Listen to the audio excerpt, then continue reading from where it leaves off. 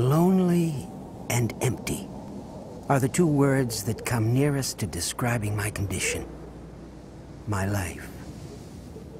I'm far from being tired of life. It's rather that I long for a chance to live. I have never, since childhood, been fascinated by anything but the unattainable. The rainbow continually recedes. Stefansson was not much of a leader at all. He was a lone wolf as an explorer. They thought he was a poseur. I don't know why, because he was a totally likable person.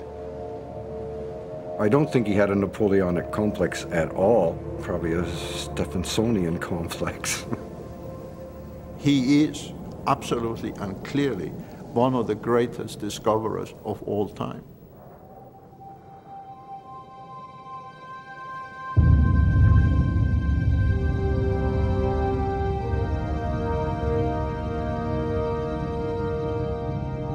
Vilhjalmur Stefansson was one of the most controversial explorers of the early 20th century. Famous the world over for his Arctic exploits, many considered him a fraud.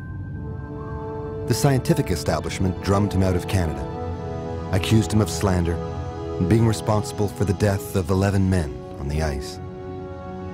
His accomplishments were labeled publicity stunts, his bravery scorned as the ultimate ego trip. Who was the real Vilhjalmur Stefansson?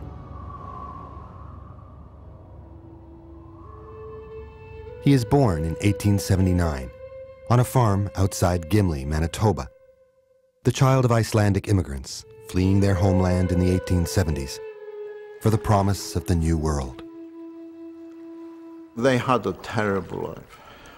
It was extraordinarily difficult, and there were great tragedies. And imagine that they had left Iceland. They took ships across the Atlantic, then they had to travel inland for days and weeks, and after all of that, the children started to die, the women started to die, and I think it is impossible for us really to understand the tragedies that these people had to suffer. The land was poor, the crops failed, and left many a pioneer family to starve. In that tragedy, I lost a brother and a sister. The rest of us, along with many of our neighbors, saved ourselves by the pioneer method of getting up and going elsewhere. The Stefansson family leaves Canada, traveling across the US border into what was then Dakota territory. Stefansson grows up introspective, dependent on his mother. I can see the Bible open before me on a table and hear myself reading aloud while my mother did the household chores, half listening, correcting me occasionally, or stepping over to have a look at a troublesome word. I read the whole Old Testament to her before I was 6. He longs to relive the ancient sagas of the Norse explorers, continents lost in the ice, journeys to the edge of the world. Arctic explorers. Arctic dreams fuel the imagination of a lonely boy. In an Eskimo house, I've never heard an unpleasant word between a man and his wife, never seen a child punished, nor an old person treated inconsiderately. They live under conditions of which we merely dream.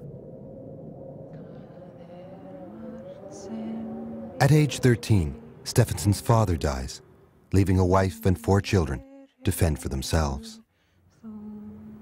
The fact that he and his brothers and sisters had to struggle for existence, it was either a matter of giving up or surviving, and if you survived, you were pretty strong.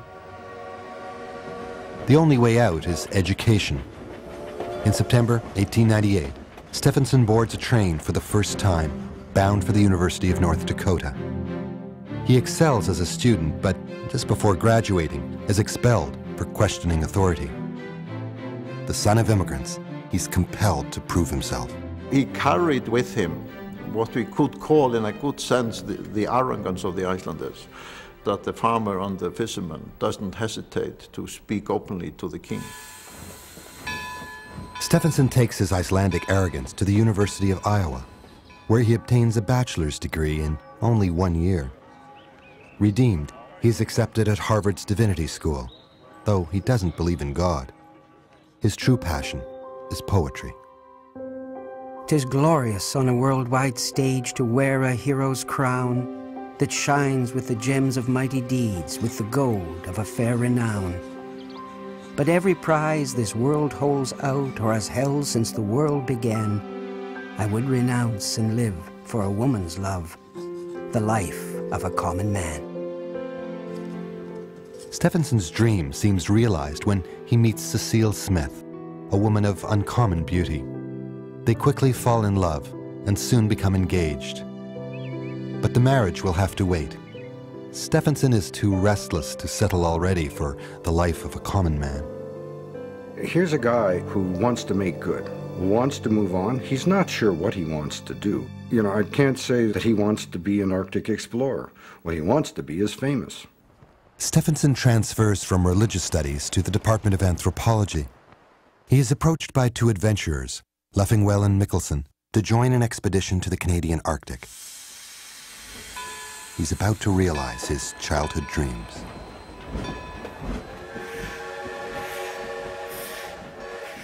Dear Cecile, the longer I am away from you, the more in love I get, and the harder it becomes to go away and stay away. Dear old savage, there is no fire, no big chair, no you, no nothing. Your little icicle is all alone. I want you to love me, even if it hurts. If we love enough to make us both unhappy now, I'm that so same lonely love that I makes shall us surely happy go when we crazy. come back and we are finally together. With all my love, always yours, Vilhjalmur Stefansson. Rather than sail north with the expedition, Stefansson decides to go it alone, traveling down the Mackenzie River to meet the expedition at Herschel Island. He longs to see the Arctic for the first time through his own eyes. I saw my first Eskimos today. They were not at all as my book learning about the North had led me to believe they would be. I expected them to be short and fat. When I saw them standing among the white men on the riverbank, I was surprised to find them all about the same height. I instinctively began to feel the Eskimos were a superior race. On Herschel, this superior race inhabits an inferior world. A frontier community where whalers compete for the sexual favors of the Inuit and missionaries promise to save their souls. This was a community established literally overnight, and there was drinking and sexual abuse, and he observes these scenes in his diaries. Other captains, such as Newith of the Jeanette, are worse in their dealings with native women. One of the typical stories is that last winter a woman came to missionary Whitaker telling Newith had enticed her 11-year-old daughter out to the ship.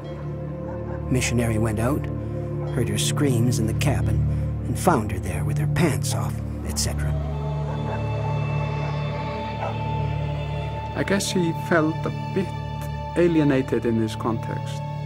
He is invited to stay with some of these white people, and he clearly at times refuses to take that offer because he feels that by doing so he would become part of that colonial regime, part of a culture whereby abuse and drinking and the rest of it was endemic. And in any case, he was more interested in the pure Inuit stuff. The more he observes the Inuit, the more fascinated he becomes. When he gets news that his expedition ship is trapped in the ice, Stefansson decides to venture out on his own and live among the Inuit. They took me into their homes and treated me hospitably and courteously. They gave me clothes to wear and food to eat. I helped them in their work and joined them in their games, until they finally forgot I was not one of them. Stefansson spends the entire winter living with the Inuit of the Mackenzie Delta, discovering them and finding himself. Also an outsider, he develops an unusual bond with these remote people. The knife, fork, and plate prejudices have left me, and my fingers have been fork and dish for some time now. I finally overcame my aversion to white whale blubber, fairly rotten, and ate a good deal of it the last days. Today it is blowing the first blizzard of the year, equal to an ordinary North Dakota blizzard, but not a star performance. His journals overflow with the detail of a northern world. Thoughts of Cecile and the South begin to slip away. Dear Cecile, you are in comfort and quiet, while I am far away in insecure places. It is part of the general scheme according to which men must work and women must weep. The note I received this afternoon was so cold and sort of cranky and formal, with not a word to make me feel happy. I suppose this is all foolish. I know you love me. But I am so lonely that I feel like crying. Stefansson has been in the North nearly a year when he hears an extraordinary story. A sea captain, Charlie Klenenberg, returning from the Eastern Arctic, has encountered a mysterious people with blonde hair and blue eyes living on the ice. It's a tale as magical as the Norse sagas.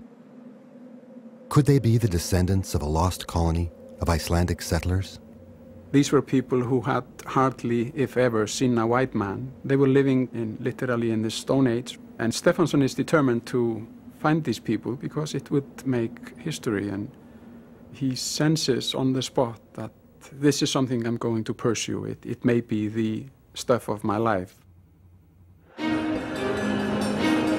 Stefansson rushes south to New York, the capital of explorers, where he knows the story will create a stir, and most importantly, attract money for a special expedition in search of the blonde Eskimo.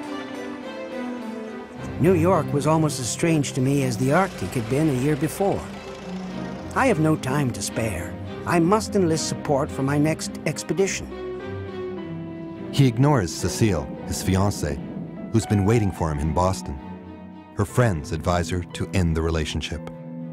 This morning I received from Wilma a rather indignant letter in which she asked for an explanation of what I had told you. I never said she advised me to throw you over, or if I did, I must have been dreaming when I wrote it.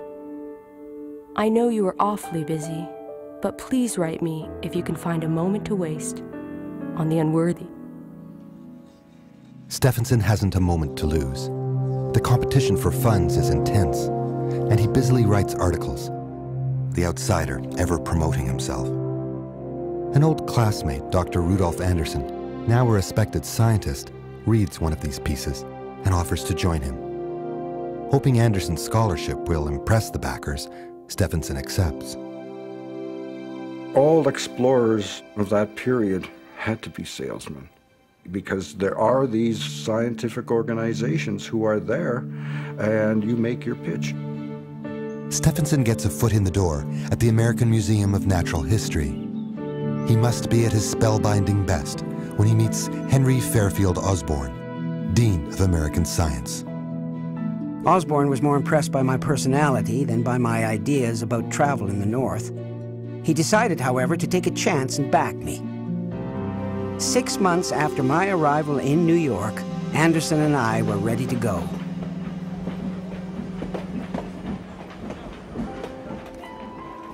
Dear Steph, I too have been thinking over the length of 2 years.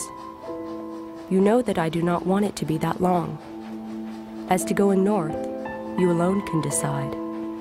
You know the loss and the gain. Yes, I know the heartache, and I dream as you do, both waking and sleeping. Please write me a goodbye for a few years. So he seems to have decided that if there is going to be a relationship with that woman, it's going to be secondary to his ambitions. And that was a major blow to the relationship. And he's bound for the Arctic, and he wants to return with something that will put his name in history.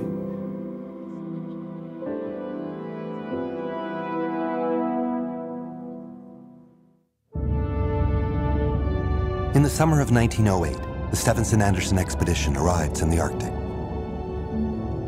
Flush with funding, the 28-year-old anthropologist is eager to discover the blonde Eskimo, a people who apparently have European features. He dreams that perhaps this is the lost colony of Norse settlers he read about in the sagas. perhaps he can solve one of the great mysteries of the North. I knew that over 400 years ago, men of Scandinavia had disappeared into the northern mists, hidden forever from the eyes of Europe. There is no reason for insisting that the blonde Eskimo are descended from these people, but there is no reason why they might not be. Before pursuing the blonde Eskimo, Stefansson must first escape the civilized North. The blonde Eskimo live 1,000 kilometers east on Victoria Island. Delay follows frustrating delay as Stefansson deals with the petty details of organizing an expedition. Then his luck changes. A whaling ship offers to take him toward the blonde Eskimo. He quickly accepts and jumps aboard, leaving many of his supplies and his partner Anderson behind. Stefansson is defiantly unconventional, a lone wolf explorer, planning to live off the land as the Inuit do. He brings along some dogs, a few men, and most importantly, an Inuit woman who's an expert seamstress. I boarded the ship with Nakuziak and a widowed Eskimo woman, Panagabluk. She was an excellent seamstress, something no party wintering on the Arctic coast can afford to be without. Stefansson and his small party are put ashore 500 kilometers from Victoria Island, still far to the east. They travel by dog sled, looking for a suitable place to set up a winter camp. Stefansson takes great pride in his ability to keep up with the Inuit, to become one with the land. A reasonably healthy body is all the equipment a white man needs for a comfortable winter among the Eskimos. Do not let the worry over tomorrow's breakfast interfere with your appetite at dinner. The friendly Arctic will provide. While the Arctic does provide, it is his seamstress, Panagabluk, who truly sustains and teaches Stefansson. Panagabluk was not just a seamstress. I mean, she would translate for him when his Inuktitut was in a rudimentary stage. She would comment upon scenes that they encountered collectively and interpret this is going on. And he spends hours and days and weeks jotting down notes. Pan says this, Pan says that.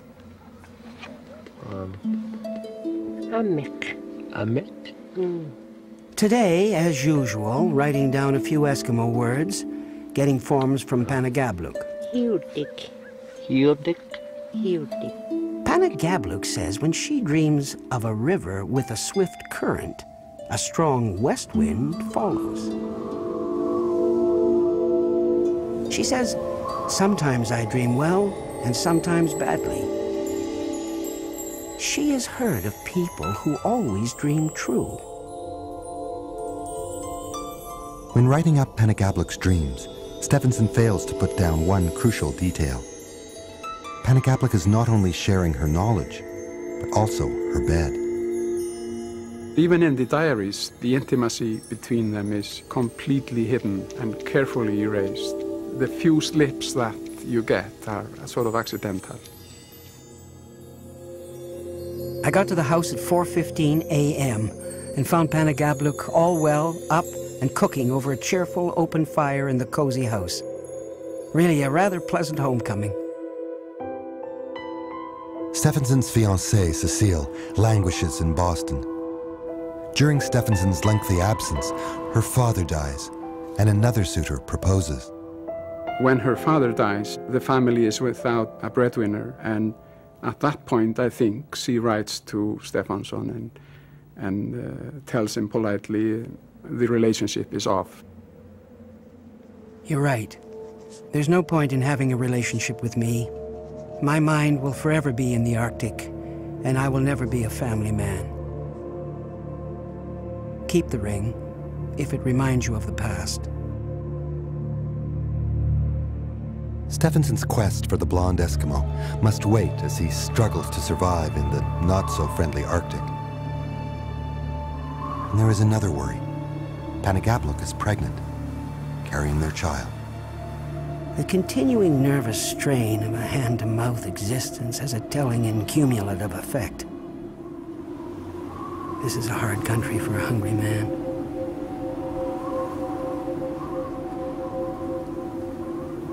March 13th, 1910. Everyone is cheerful here now, but I, who am deeper in the blues than I have ever been in the Arctic. It seems we shall be unable to make use of what is otherwise the best opportunity we are ever likely to have of getting to the copper mine. I suppose we shall have to put off going till next year. But the financial backers refuse to wait another year. Anderson, off collecting specimens, receives a letter that demands the expedition return home. They're not happy with his work. I mean, he's been up there 2 years, and after a while, they don't want to give him any more money. And he gets wind of this, and he has to prove himself. We are now 2 years out of New York, and these mysterious people seem as far away as ever. I knew that unless I took definite action, they would remain far away. Stefansson refuses to accept failure. He ignores the order and pushes forward, stumbling across a remarkable object. On May 9th, we had a surprise that made me feel a little like Robinson Crusoe. We came upon a beach. I stopped to examine a piece of wood that had been hacked out with a dull tool. This could only mean one thing: that men who were unknown to the Western Eskimos, whalers, and explorers had been here. The blonde Eskimo are more real than ever now. Elated, Stefansson quickly returns to camp, where he makes another spectacular discovery. Penagablik has given birth to their son, Alex. He is clearly excited. Here he is on the scene with his Inuit wife and a blonde Eskimo of his own, Alex Stefansson. And Stefansson's interest in the copper Inuit and the Norse origin of these people is bound to be partly motivated by his own life. Stefansson sets out, eager to realize his dream. He pushes forward, back into the Stone Age. I left Penagablik in charge of our camp and set out across the ice, coming to a large deserted village. From the roof of one of its snow houses, I could see a long way off a scattering of men watching. Our dogs became suddenly alert as we drove toward the distant figure. The strange Eskimos did not move until we were 5 paces away. When convinced we were men and not spirits, they ran towards us, shouting, "I am so-and-so. I am well disposed. See, no knife. Who are you?" We introduced ourselves while the women went back to their houses to cook for us. We had become very important persons. Encouraged by the friendliness of the blonde Eskimo, Stefansson sends for Penagablik and Alex, eager to share his miraculous discovery with his family. They live among these people, observing their fascinating ways. The next day was to be a holiday, with no hunting or fishing, but with plenty of opportunity for each of us to learn about the other's ways. Wanting to see them shoot with bows, I set up a small stick at 100 yards. They hit within a foot of the target about 4 out of 5 times. They immediately planned to make a large dance house. We should see how they dance, and possibly we might dance for them too. And a woman sang for us. One song had a rhythm that seemed to resemble that of the ancient Norse poems.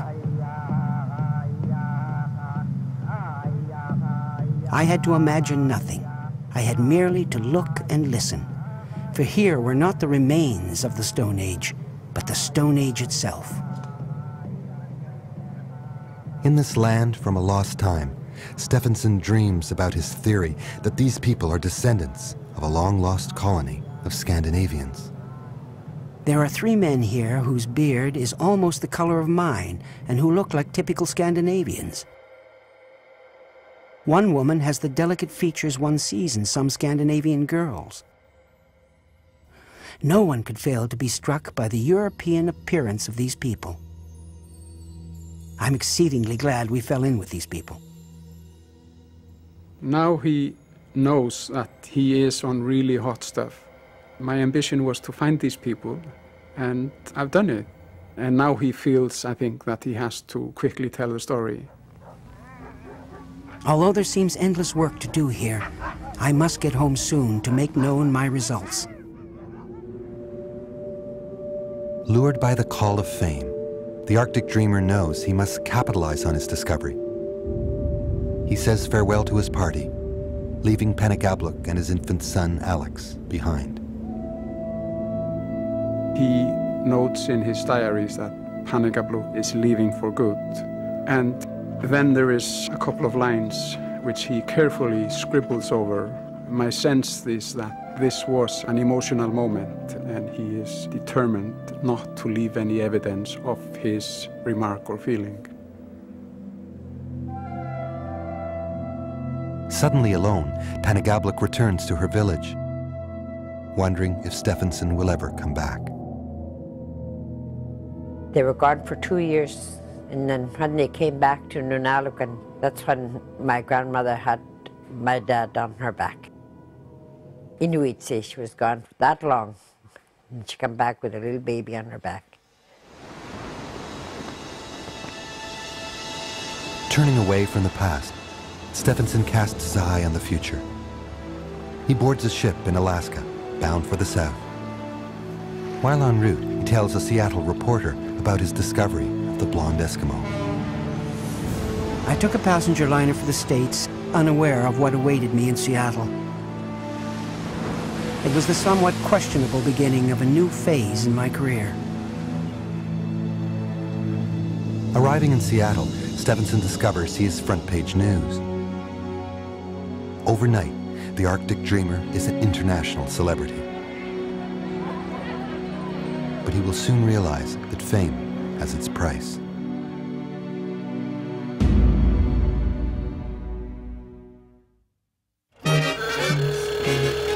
In 1912, Stefansson returns to New York after more than 4 years in the Arctic. His discovery of the blonde Eskimo captivates the public. He's the talk of the town and an international celebrity. This was a fantastic story, and understandably it made it to the front pages. So overnight, when Stefansson returns, he's a famous man for having located these people, people who haven't seen a white man before, people who are locked up in the Stone Age, and his hypothesis about Norse origin is hot and endlessly debated. Despite the acclaim, Stefansson's peers remain skeptical. Scientists question the headlines, dismissing Stefansson as a publicity seeker and a fake. The murky cloud which surrounded me was not what I would have chosen to carry with me to New York. I reminded myself that converting my notoriety into fame was my immediate job, and that I must go to work. He quickly writes a popular book about the expedition and his discovery of the blonde Eskimo. Stefansson dedicates it to Anderson, but fails to fully acknowledge his partner's contribution. Rumors of plagiarism follow. I've looked at that material, and let's just say there's an uncanny parallel between Anderson's journal entries, diary entries, and the early stuff in My Life with the Eskimo. While Anderson is overlooked, Penagabluk, the mother of his child, is virtually unmentioned, described merely as an elderly widow and a fine seamstress. To me, it was an insult, what he did to my grandmother. She was always Penagabluk, the forewoman, or the lady that was traveling with us that sewed my clothes and winter apparel.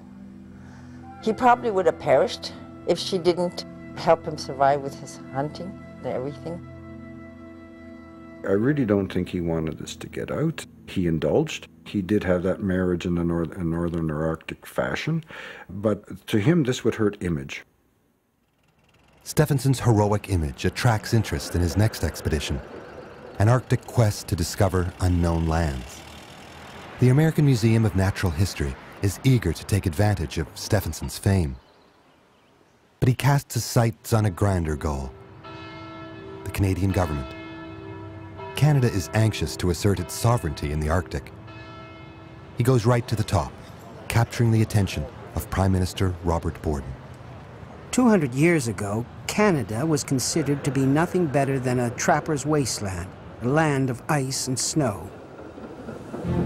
It is not beyond possibility that the new lands of the North will be of value someday. Borden is convinced by Stefansson and sets aside over $75,000, an unprecedented amount for Arctic exploration.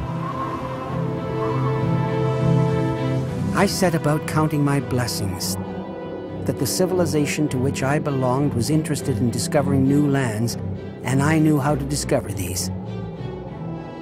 I can wipe off the face of the earth 1,000,000 miles of unexplored territory.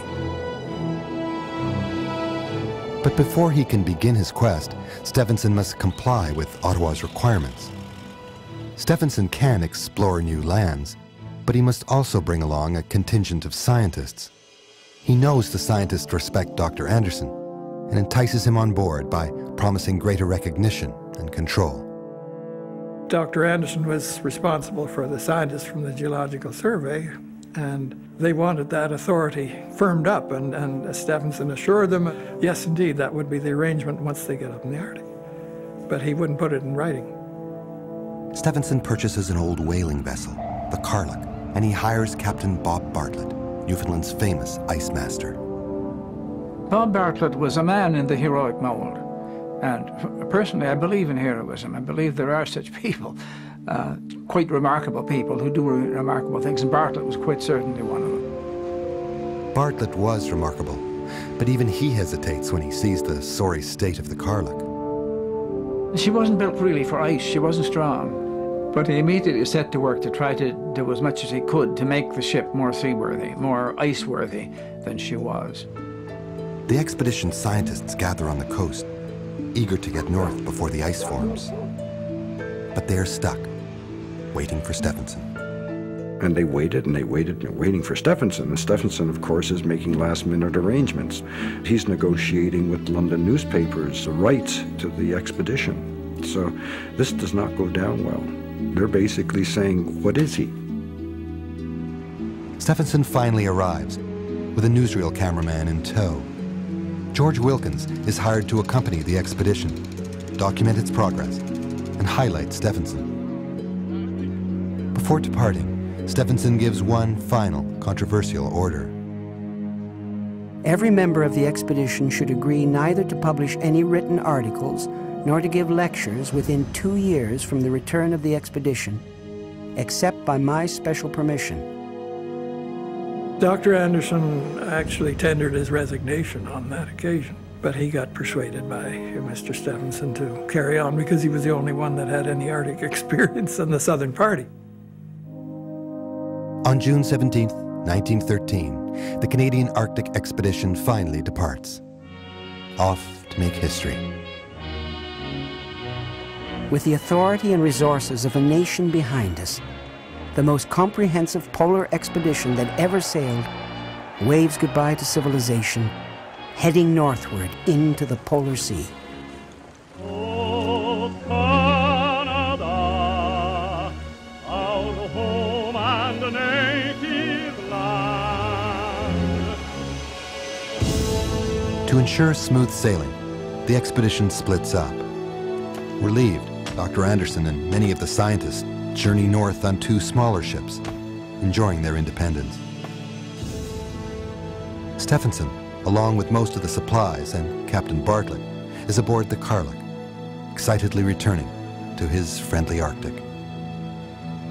I do not remember ever having more distinctly the feeling of homecoming than when I saw the first line of white appear upon the horizon. The ice was friendly and familiar.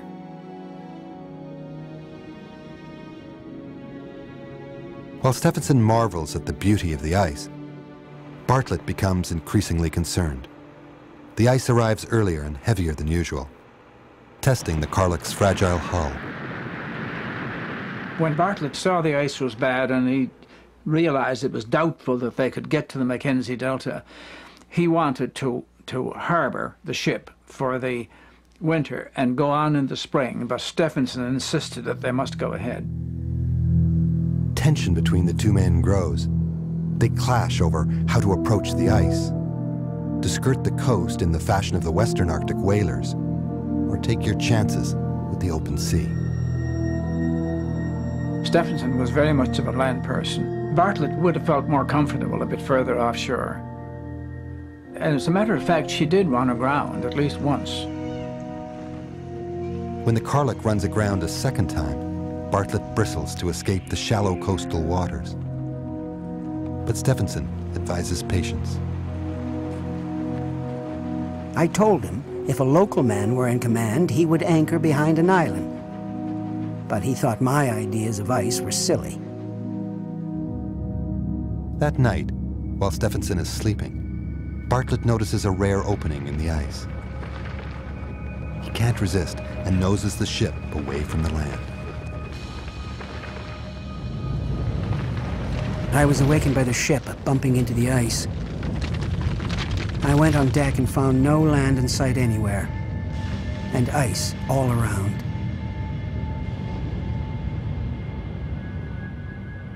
August 12th, 1913. The Karluk is trapped in the ice, perhaps never to escape. Stefansson's Arctic dreams are becoming a nightmare.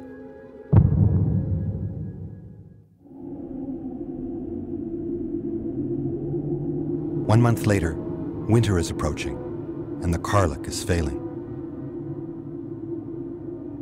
Captain Bartlett and Stefansson are increasingly estranged.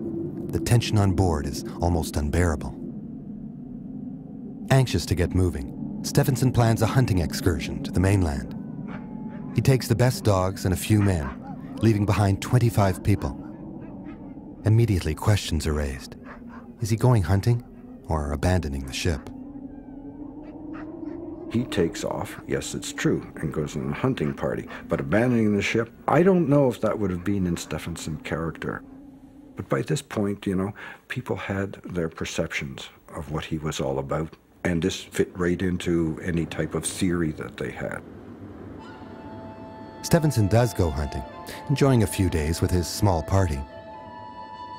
Among them is a young anthropologist from New Zealand, Diamond Jeunesse, who's never seen snow before. An angry storm blows up. It stirs the sea and sets the ice-trapped Karluk adrift, out of sight. Although the Karluk might be in danger of being crushed by the ice, I feel the people aboard her can easily make their way ashore. As for me, I intend to prepare for an expedition of my own. Stefansson seeks out the other two ships of the expedition, safely harbored at Collinson Point, Alaska, turning his back on the Karluk and his men. Bartlett must face the grave situation alone. For 4 months, the Karluk drifts west, trapped in an ice floe. Finally, on January 11th, 1914, her luck runs out. They woke up with all sorts of noises going on, and very soon a crack appeared underneath the waterline. She began to fill. And it took quite a few hours after she was already doomed before she sank. The last thing Bartlett did was he put on Chopin's funeral march.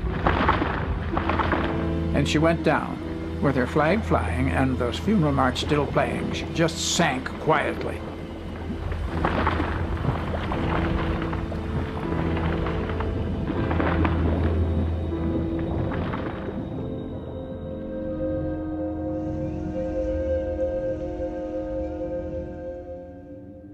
Now a captain without a ship, Bartlett surveys the barren situation. They're stranded 130 kilometers from the closest land, Wrangel Island, off the Siberian coast. They face a mountain of ice and overwhelming odds. He had nobody with him, not one single soul who had any real experience on ice. It would have been a total disaster if Bartlett hadn't been there. Bartlett decides that his only hope is to lead the party to Wrangel Island, then head off on his own and find a rescue ship. Stefansson once again the outsider, is preoccupied with his own quest to discover new lands. Before setting out, he must visit the southern party to demand some supplies and reassert his authority. Hey, I'm back. Yeah, I've had some problems, and here's my solution. And there's no discussion about this. This is the way I see it now. The scientists bristle at Stefansson's meddling and hesitate to obey. Since the Karluk has been lost, Dr. Anderson feels that I am now a leader without anything to lead, and that I have no right telling them what to do.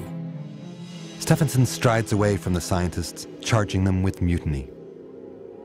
He takes some supplies and a few men, driven to attack the ice, to discover land, to prove everyone wrong. Dr. Anderson thinks my much-talked-of ice trip shows that I am not quite sane, and thinks it will lead to several deaths. The Eskimos also consider the project suicidal. An explorer must not be a pessimist. He must believe that things can be done. As Caesar said of his soldiers, they conquered because they thought they could.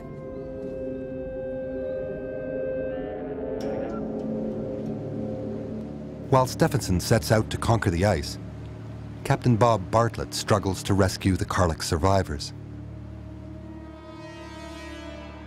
Almost 6 months after he left for help, Bartlett commandeers a rescue ship to return to Wrangel Island. 11 have died. The remaining 12 survivors had resigned themselves to the same fate. When the rescuers arrive, the survivors can barely believe their eyes. Shocked that their ordeal is finally over, eager to leave this desolate, barren rock. Bartlett has stuck with them. Their leader, Stefansson, has disappeared. Without Bartlett, the whole Karluk expedition would have been lost. And that was an accomplishment in itself.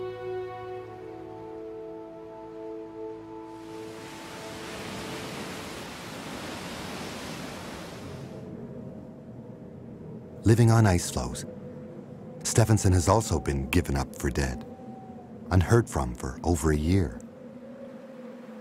In fact, Stefansson and his 2 companions are very much alive, riding the ocean currents in search of unknown lands. Stefansson was a super Eskimo, at least thought of himself as surpassing the Inuit. And the Inuit think that he's crazy to actually go out of sight and maybe dozens or hundreds of miles just straight north on ice floes. It didn't make sense. Stefansson manages to defy logic and death. But after many grueling months on the ice, his body is exhausted, his mind spent, and Stefansson begins to curse his quest for land. Dark days lead to darker nights.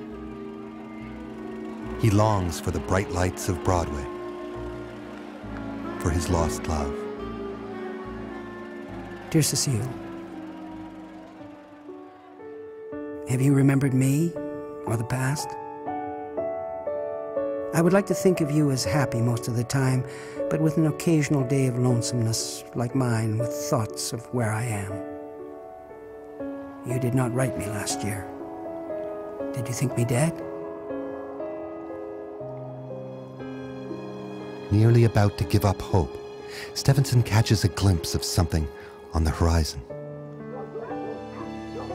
Still prepared to believe that what had appeared on the horizon was a mirage, I climbed a hill, and trying not to appear as excited as the others were, fixed my glasses on the northeastern horizon. There was no mistake in what I saw. It was land. New, uncharted land, stretching blue and white and tawny gray. The discovery of these islands, the largest of which he shrewdly names after Prime Minister Borden, transforms the expedition from a colossal failure into a great success, salvaging Stefansson's fragile reputation.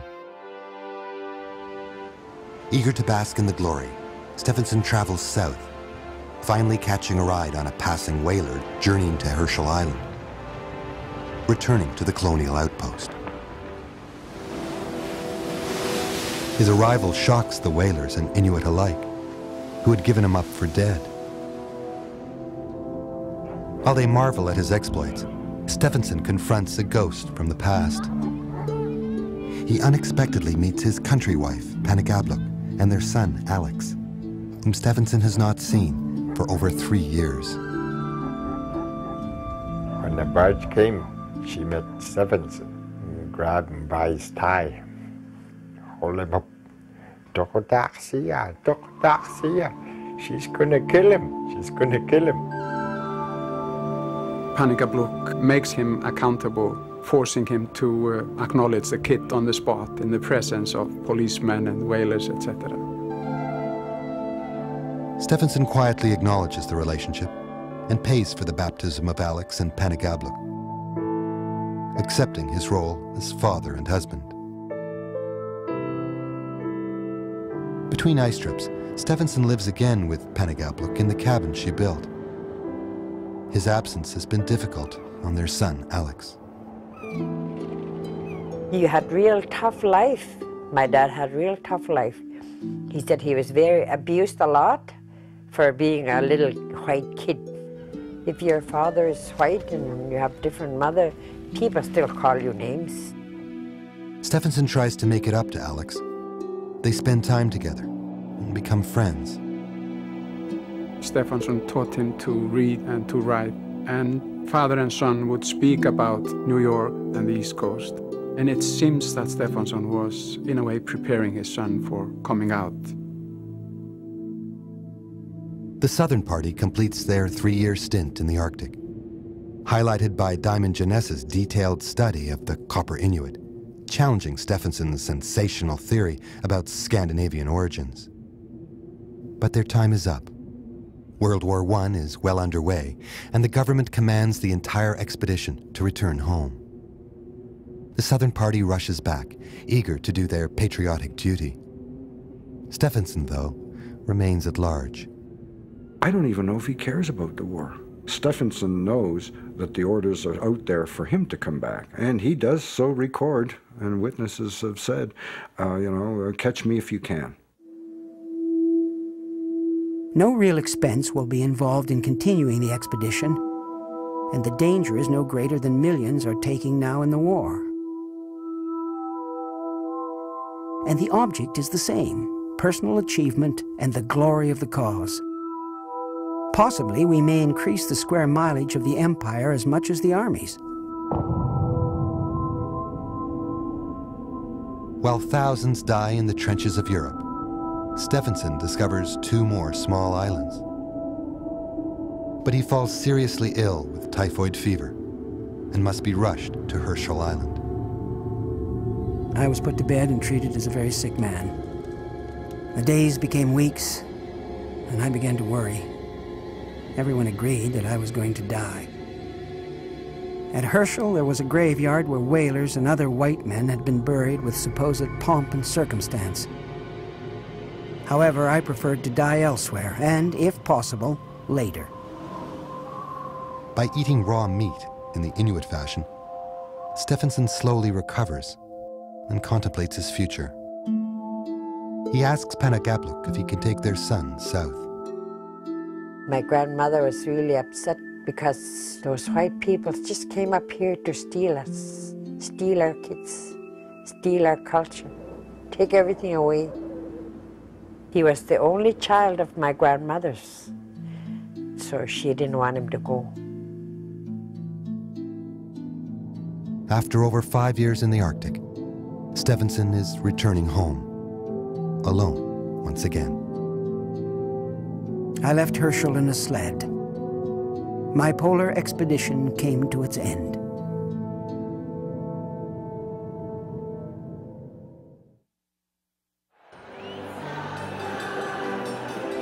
November 11, 1918. As jubilant crowds celebrate the end of the bloodiest war in human history, Stefansson arrives in Toronto.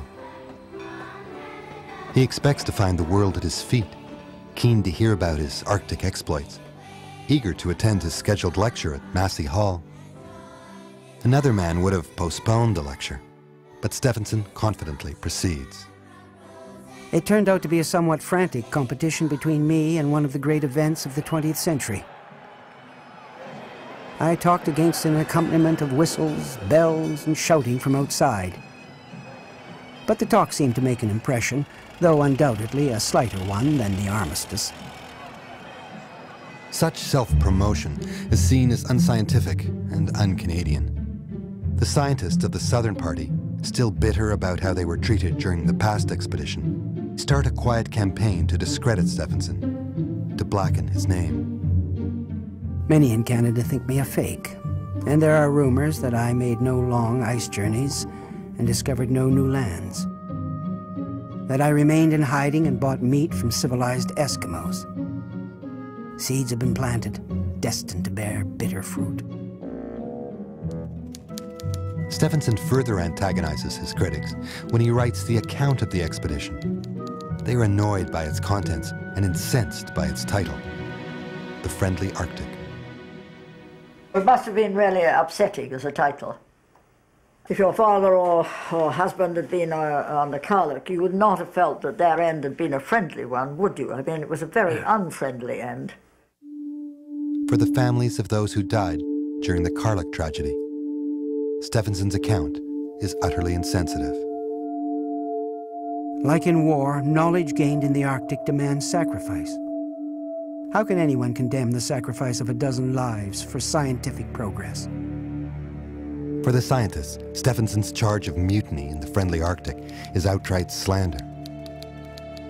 Diamond Jeunesse refuses a copy of the book from Stefansson, claiming it's full of inaccuracies. Dr. Anderson and Captain Bob Bartlett are particularly enraged and exchange angry letters. Stefansson is a goddamn liar, a sly, vacillating piece of flesh, smart and oily, as all limelight seekers are. What's a lie and what's an exaggeration? Stefansson had to make a living by publicity, by his writing, by selling books, by selling lectures, and people wanted to hear exaggeration. While criticized in Canada, Stefansson is celebrated in America. He's elected president of the Explorers Club and receives many honors, including National Geographic's Hubbard Gold Medal. Stefansson brushes aside his Canadian critics. I thought it best to pay no attention to the slanderous stories. These attacks did not have any effect upon the willingness of important societies to honor me. As Stefansson receives awards, his son in the Arctic, Alex, waits for his famous father. Finally, he receives a copy of The Friendly Arctic. When he got it, there was big excitement amongst all the Inuits. Oh, we heard you got book from your dad. We heard you got book from your dad. What did he say about you? He said, nothing. There's not a thing in there. Is he going to send for you? Is he going to send for you? No, he never mentioned nothing. All I got is a book. Stefansson had this theory of becoming a native. That was the main point of the Friendly Arctic, be one of them. And if he theorized about that, why didn't he go all the way, acknowledging this relationship publicly? But I think his career would have collapsed if he even admitted having a child in the Arctic. His past conveniently hidden away, Stefansson's career as a salesman of the North flourishes. In the 1920s, people are desperate to escape reality and dream about new horizons. Stefansson's romantic vision of the North enthralls. The polar ocean is an Arctic Mediterranean, a hub from which the other oceans and continents of the world radiate like the spokes of a wheel. The land is not desolate or barren. There are thousands of polar bears, tens of thousands of muskox, and millions of caribou and foxes. It is only the mental attitude of the southerner that makes the North hostile. Stefansson is eager to change attitudes about the North, to showcase his friendly Arctic. He plans to colonize a barren rock off the Siberian coast, Wrangel Island, even though many members of his previous expedition perished there. he recruits a group of young followers to be his heroic pioneers. He assured them, don't worry, boys. Read the Friendly Arctic almost, you know. It's going to be abundant there. You won't have any problems. Read my book. The party of 5 have a hard time living off the land, as Stefansson did. The abundant wildlife he promised is not there, and Stefansson is unable to get a supply ship to the party. Despite the setbacks, Stefansson remains optimistic. The chances of good health are nowhere better than in the Arctic, and you cannot be unhappy when you are exuberantly healthy. They will surely face the next winter cheerfully. 2 years later, a supply ship finally reaches Wrangel and discovers the tragic remains of the expedition. 3 of the party were swallowed by the ice, trying to reach Siberia, and 1 was buried on the island, killed by scurvy. Only 1 survivor remains, an Inuit seamstress. He never owns up to what really happened. Stefansson says, basically, you know, they didn't know what they were doing, and that they should have been able to survive. And yet when his private letters, he says, I think we should keep this from the family. The fact is that the friendly Arctic wasn't that friendly. A failure as the salesman of the North, a dangerous dreamer to be avoided, Stefansson is ostracized from Canada.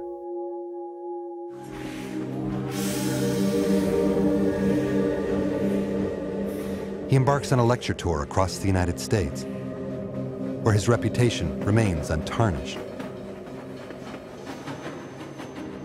One town blurs into the next, stretching into a series of one-night stands. He may no longer have the ear of the powerful, but he catches the eye of many women, breaking promises and hearts along the way. The thing I understand least in you, Steph, is your special interest in casual friends, and your casual interest in special It is because of you that I have tears in my Why eyes don't you now. tell me you're sorry? Because you're not, I know. You are not wise. You are just too damned indifferent. Few women could claim to really know him. As in the Arctic, Stefansson was forever moving on, island to island. The detached bachelor is finally shaken when he receives a letter from his ex-fiancée, Cecile Smith. Now married with children, she makes an unsettling confession. I asked for a child, but I thought only of you. Before my closed eyes, I held the vision of your face, your eyes, and so the child was conceived because of my love for you. That you held to your ambition and gave to the world what you have, I am glad. If I had held you, the world might have lost much that you have been able to give. As it is, only I have lost. You have taken nothing from me. You have given me much, though it is but little compared with what I might have received from you. As for me, I love you still. Years ago, Stefansson broke off the engagement, sacrificing love for fame. Now, he has neither. Perhaps his success is in the past. Perhaps his future is bleak. Perhaps the rainbow has receded into oblivion.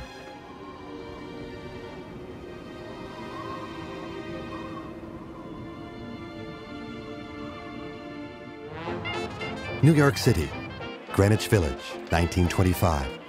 A world unto itself, a place where convention is challenged and controversy celebrated. Here, Stefansson is hailed as the great explorer, a celebrity among celebrities. A welcome change from Ottawa, where bureaucrats and backstabbers conspired to ruin his name. Living in the heart of Greenwich Village, I meet all kinds of interesting people. Interesting in ways that differ markedly from the political and scientific figures with whom my Arctic work had brought me into contact. One place to meet interesting people is a popular village coffee house run by a gypsy, Romany Marie. There, Stefansson discovers a charming, vivacious woman, almost 35 years younger, Evelyn Baird. I was astonished if this famous explorer walked into the room, and we were introduced, and we discovered we lived near each other in Greenwich Village, and he gave me a job. Evelyn works on Stefansson's ever-expanding library and his grand project, a government-funded 20-volume Arctic encyclopedia. Over time, the colleagues become more intimate. I remember telling him once that I was thinking of marrying my favorite date. He said, "Well, what about me?" And I said, "Well, everybody knows you're the perennial bachelor. You've never been married." He said, "Well, start thinking about me that way." In spring 1941, Stefansson, age 62, weds his 28-year-old researcher. Despite the difference of age, the relationship flourishes, and they develop a timeless bond. I made a very attractive apartment for us and tried to teach Steph how to play a little bit. He never learned to play. He thought his work was more interesting. But I got him to relax on a Sunday and you know, had the best sex I ever had in my life with this older man. Stefansson seems to have it all, the love of a good woman and the respect of his peers. He is often consulted for his expertise on Arctic travel and the Inuit diet. With Evelyn by his side, he puts the finishing touches on his Arctic encyclopedia. But Cold War hysteria crashes down on Stefansson's prized project. Senate investigators await key testimony in the case of Owen Lattimore. In America, the Cold War is in full force, creating a chilling climate of innuendo and accusation. Senator Joseph McCarthy leads the witch hunt. At one of the hearings, friends of Stefansson, the Lattimores, are accused. And during testimony, Stefansson himself is implicated. And I knew him to be a communist and was... When they asked him about communists, did he know any? He was quick to say he knew and had worked with a lot of Russian scientists. And he volunteered that he thought Jesus Christ was a communist and that communists could be pretty good people. The Soviets have done more in the fields of Arctic exploration and pioneering than all the other nations combined. An Arctic encyclopedia can hardly do without them. Stefansson's arguments are ignored. The damage is done. He's tainted with suspicion, and the government cancels the Arctic encyclopedia. I think that was the biggest blow he'd ever suffered in his life. This was supposed to be the crowning jewel of his career. And he makes me cry to think of it. It was awful. And he never complained. I complained. But I think of what went into the building of it and how hard it worked. His dreams shattered, Stefansson is left to pick up the pieces, to try and start over.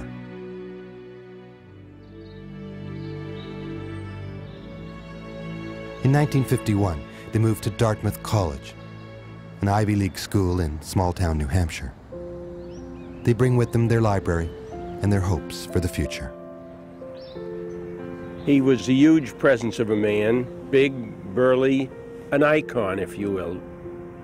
And that's what Stefansson's role really seemed to be on campus, to be Stefansson. Now a living legend, Stefansson retreats to his farm near Dartmouth to write his autobiography, his 27th book.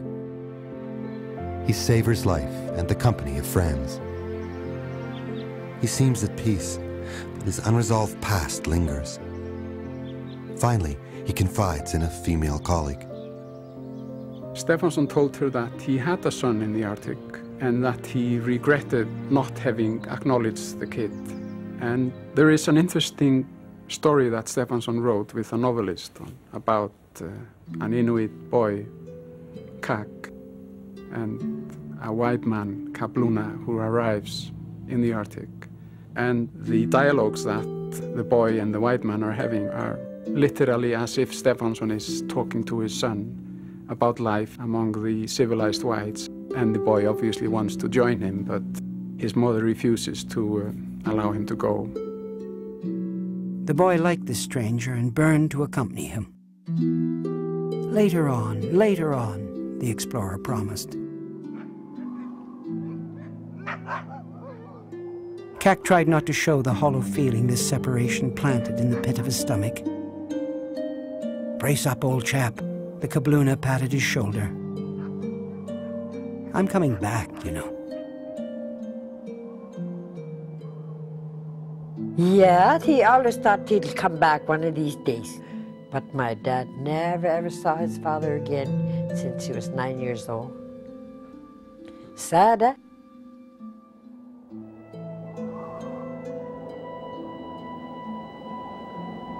Stefansson never contacts his son, nor ever meets his 6 grandchildren. His remaining days are few, and he spends them finishing his autobiography, Discovery.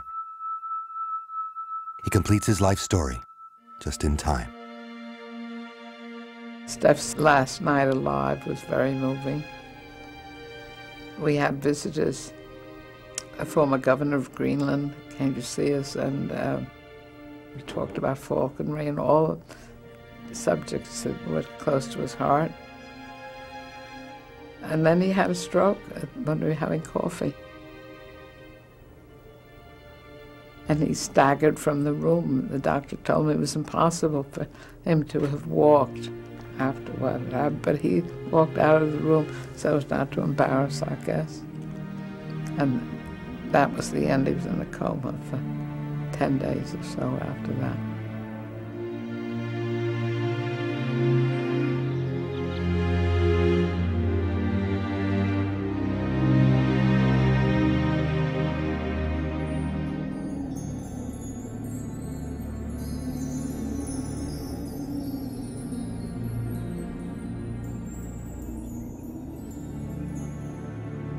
Stefansson dies in 1962, survived by his wife, his library, and his unresolved past. A boulder is flown down from the high Arctic to mark the grave of the prophet of the North, to celebrate the explorer who lived like the Inuit. Forgotten, though, is Stefansson's son, Alex, unaware that his father has died until he's contacted by the police. The RCMP told my dad that his dad passed away. And then they were trying to get some money for him too, because they thought he might have some money. But Evelyn told him that there was nothing. He said Stefansson made good money, but as soon as he made it, he spent it just as fast. So my dad never got anything. 4 years later, Alex suffers a heart attack and dies at age 56. Perhaps finally reuniting father and son. His children are left to deal with the legacy of Stefansson, to reconstruct their fragmented past. It's sad. I mean, I've always had a father around, and I have a son, etc. And these are things that are moving. And obviously, at times, they have been angry and critical of that guy. Some of them more than the others. On the other hand, when they discovered as kids that they were Stefansson, and part of that legacy somehow, they were impressed and even thrilled. This was their background.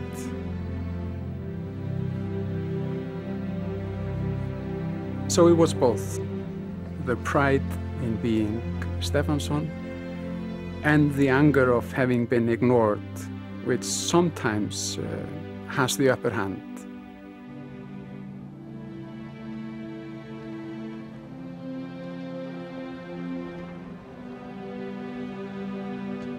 Every person has his own story.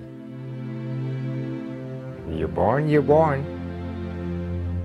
You live, you live. You die, you die. Even in death, Stefansson continues to cast a long shadow. Honored by many, discredited by others, Stefansson was Stefansson, an Arctic dreamer who moved relentlessly forward, often too consumed with his lonely quest to truly appreciate what he'd left behind. The more we know about him, the less we understand. Stefansson belongs in the ranks of these great minds who will always remain complex and intriguing. And each new generation will have its new take on Stefansson. There will never be a final story of Stefansson. Tell me, Dr. Stefansson, have you any regrets? Well, I hope I would be a little wiser. I'd hope I'd make fewer mistakes. Of course, I grieve for the loss of these men, but that's how it is in war, that's how it is in many other occupations.